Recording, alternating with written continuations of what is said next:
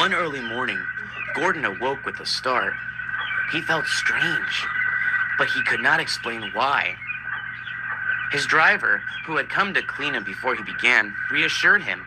"It's just ditch water," he said to Gordon. "It can get into your mechanical workings and make you feel sick." Gordon was satisfied with that explanation, but what was odd was that he couldn't remember falling into the ditch, even though it had recently happened. The memory was fuzzy at best.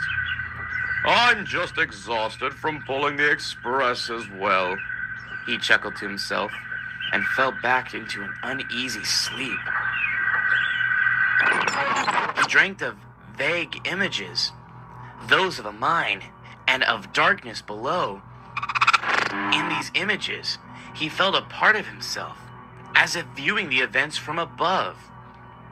He couldn't see anything clearly, but he felt strongly that memories didn't belong to him.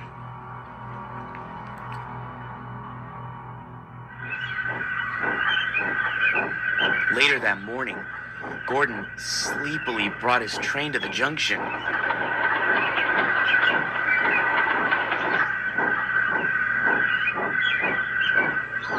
Thomas, who looked equally tired, greeted him with a smile. "Long night?" Thomas asked. "Yes. I had some weird, strange dreams," Gordon replied. "Me too. It was like we were back at the old mine again. But when I awoke, I couldn't actually remember being there at all." Gordon's eyes widened. "I had the same dreams. Come to think of it, I can't remember falling into the ditch, much less rescuing you from the mine." "What does that mean?" Thomas asked.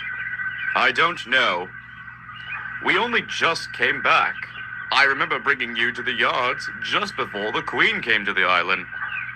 "I remember that too. But why can't we remember actually being at the mine?"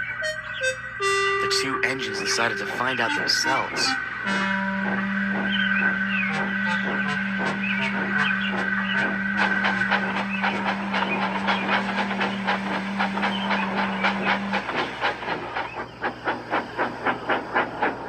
That night, the two of them puffed up to the line, which led from the big station. They rounded the bend that led to the mines. But they were met with cautionary signs which read, "Danger, collapsed mine ahead." "We'll investigate it from here," said their crew. They walked past the signs and towards the collapsed mine shafts. They came back a short while later. "What are you doing back so soon?" Thomas asked. Nothing to see. Let's head back." Thomas and Gordon didn't believe him. "You didn't even take a light with you. How could you have seen anything?" The crews insisted, but Thomas resisted. He sped through the cautionary signs and stopped at the edge of a large gaping pit.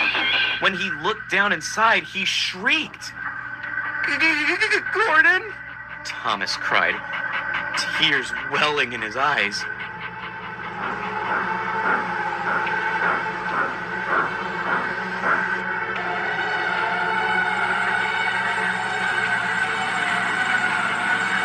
In the pit were two mangled engines. One looked exactly like Gordon, and the other like Thomas. Who are these engines?" Gordon asked. A terrible feeling began stewing deep in his boiler. "I can explain," a familiar voice said.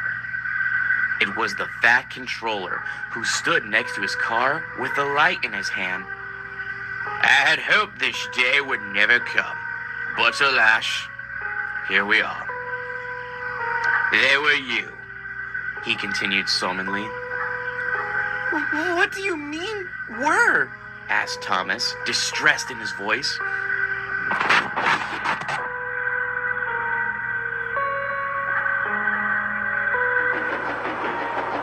When you fell into the mine, Thomas, you didn't just fall.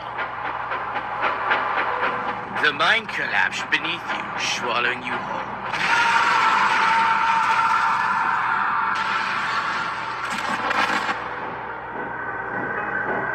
We tried bringing Gordon, our strongest engine, to lift you with a pulley system.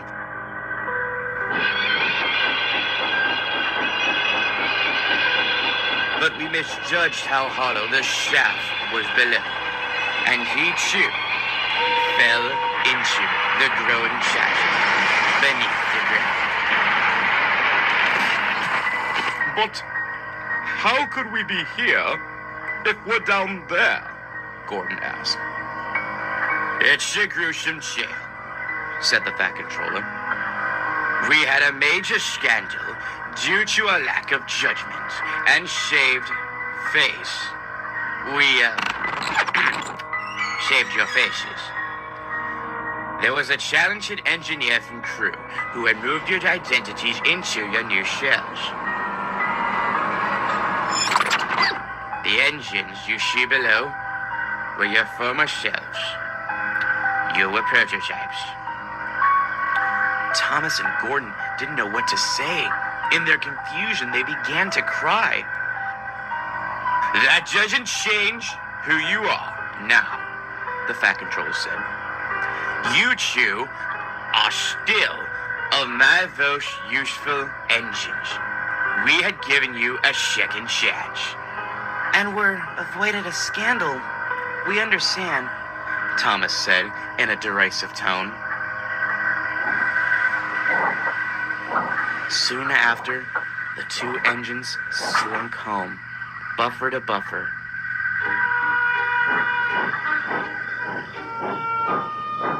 Everything felt familiar and foreign at the same time. They didn't feel whole anymore, knowing that a part of them was rotting away in the bowls of the mine below. They had only hoped that one day, many years from now, these memories would become fuzzy too.